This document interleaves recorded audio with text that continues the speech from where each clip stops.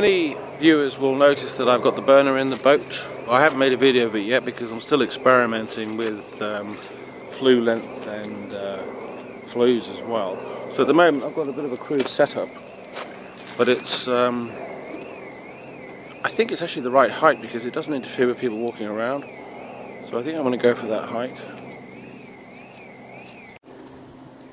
I'm using my Samsung S3, which is years old, been in the builders 3 times and literally is on its last legs. Anyway, we're at Wroxham now. Last night I had the burner on and it was well over 35 degrees in the cabin, which is gorgeous. But it burnt out in the night time, and when I woke up this morning it was freezing. We're now about to make a trip to Coltershall.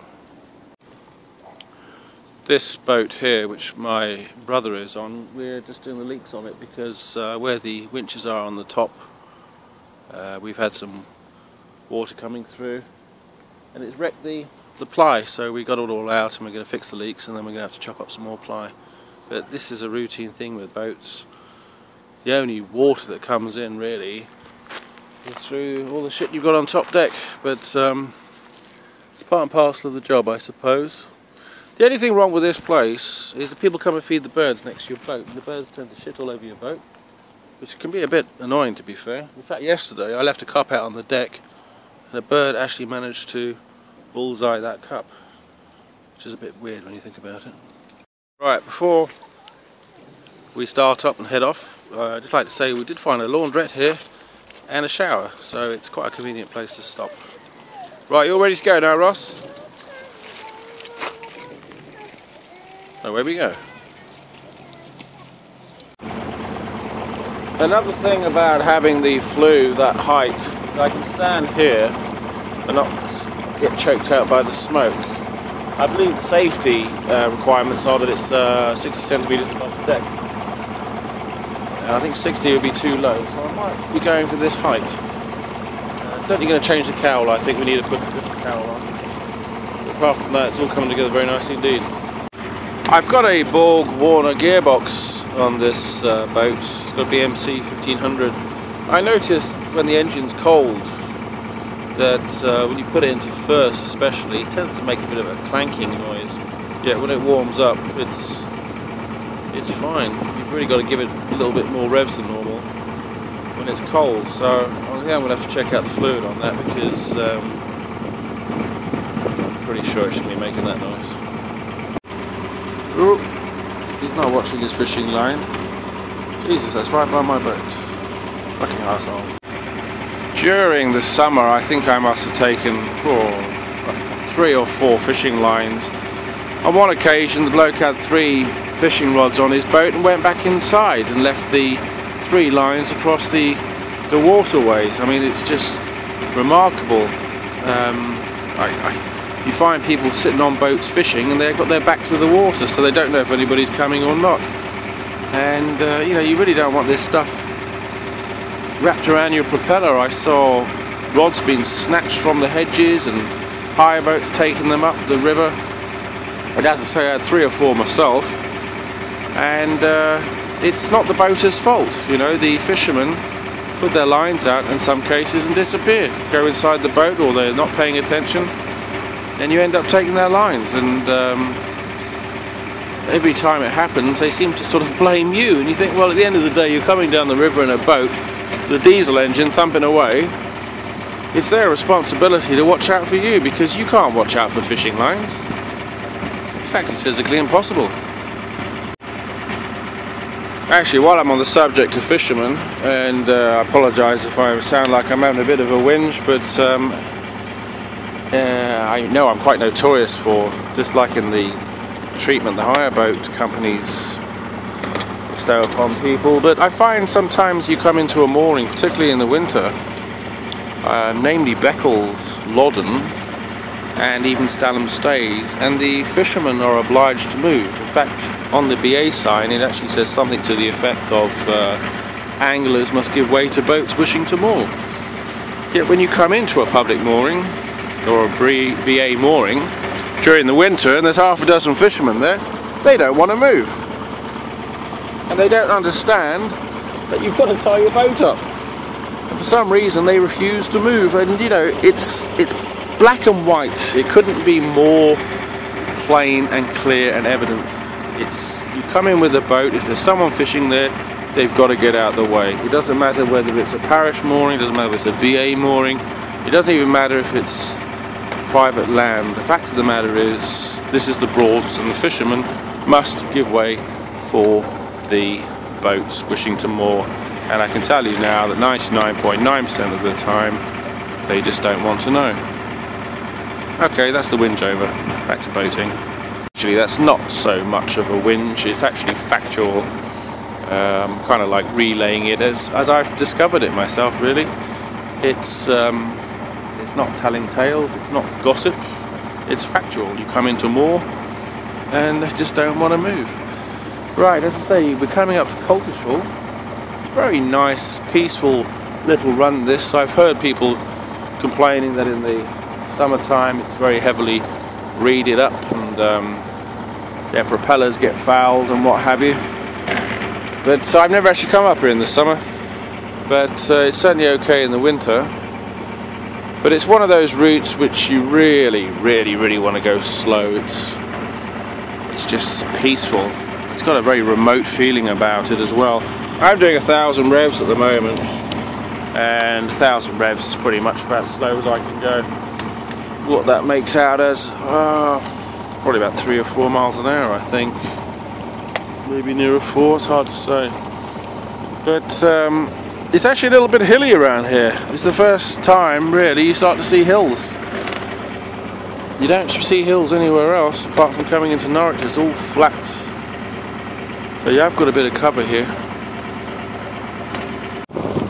Well, it looks like there's been a lot of woodwork down here. Tree felling, coppicing, whatever you want to call it. Certainly sort of thickens up with the old trees. They certainly like the riverbank, that's for sure. You get a lot more of this up in the North Broads. When you get on the South Broads, it's really quite the opposite. You don't get the trees so much. It's just the reeds and the fields. So going down in the winter time with the howling wind, it can be pretty nasty.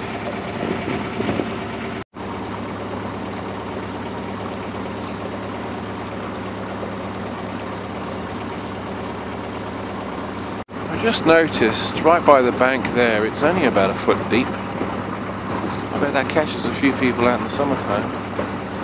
It's not cold when you're in the sun, but the moment you go into the shade, it's really cold and damp.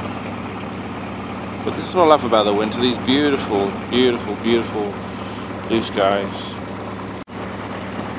That house up there reminds me of Guernsey, the Channel Islands, which is my boyhood home. I know it's covered in pebbles, but from a distance it looks like granite. And you see a lot of granite houses over there because it's all quarried locally. Right, well, this is a lovely little place here. Beautiful. Yeah, that's a garden and a half. I wouldn't fancy mowing that. Well, it has to be said, there's no shortage of moorings down here. A lot of them are Staith moorings too. And there you go, right by a church as well. Can't think of anywhere else on the Broads you can do that. Looks like we've got some old school boatyards coming up here now. It's hard to believe all this waterway actually exists all the way past Wroxham.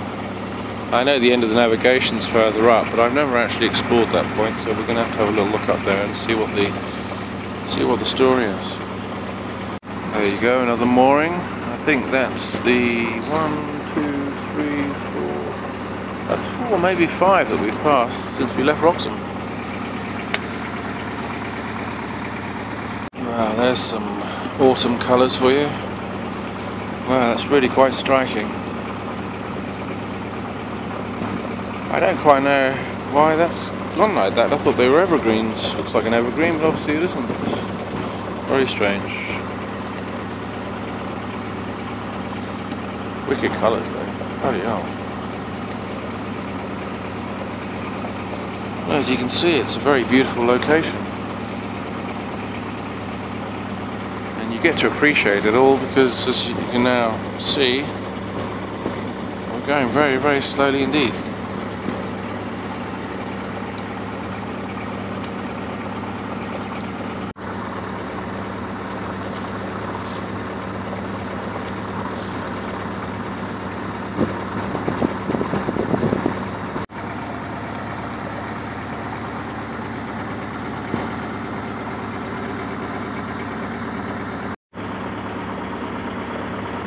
Yeah, we're certainly not far away from the river actually freezing up.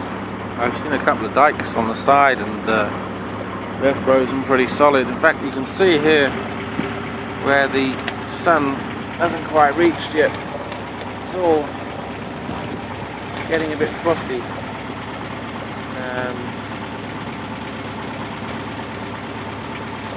Especially out this part, because it's so much more fresh water, you're going to get the water freezing up here quite easily. Doesn't take much at all. Looks like we're getting into a bit more of a residential area now. It's a nice place to keep your boat, I think. It's certainly out of the way, that's for sure. Very nice. Side-on moorings as well. I always prefer that. And electric. Yeah, it's very good indeed. I'll have to find out what this place is called. You can see the smoke coming from the chimney there with the autumn shades and the trees behind. It's quite a idyllic setting actually. Looking at some of these boats, I actually do wonder how the hell they get under the bridge. I know the roofs slide back, but even that bit there, that's got to be about 7 feet. They probably have to pick their moments to go through Roxham Bridge, I would have thought. I'd say that's a Dutch style house. It looks like those Stellenbosch type buildings you get in South Africa. Yeah, it's definitely Dutch. Well, it looks like you've got to have a few bucks to live around here. Oh, look at that. Very nice. Well, that's the way to do it.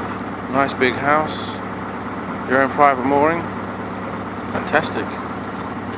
And here's our destination for today. We are coming up to Coltishall, and there's a couple of pubs there, which is fine by me. Nothing like a nice pint after a good hour-long cruise down the river. I hope you've enjoyed the serenity and the beautiful surroundings.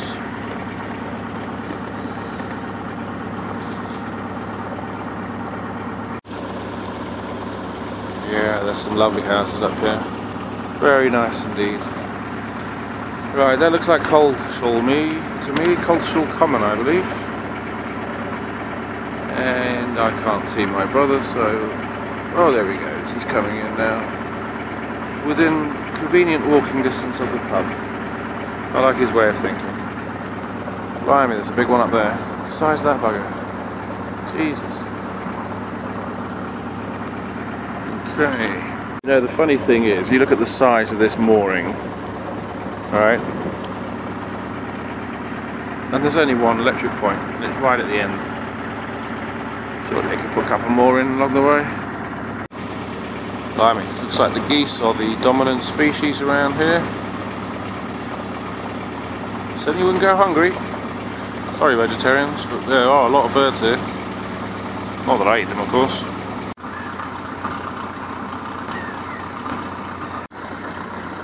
Diddly diddly, that's a good boat.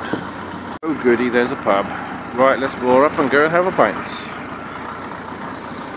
I think that's all for now, folks. Cheerio.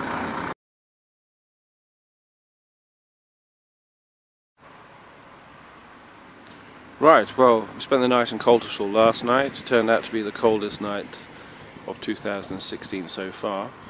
When I came back to the boat here, the boat was completely and utterly covered in ice, and I'd been out supporting the local economy.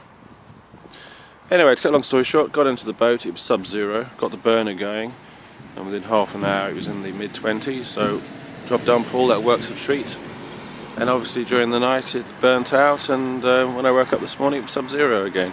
So it's all rather cold at the moment. You can still see all the ice on the grass, but it's a clear blue sky, and during the day it's going to be lovely. So what we're going to do is going to head back to Wroxham now and take on some supplies, and then we'll slowly make our way back to the mooring.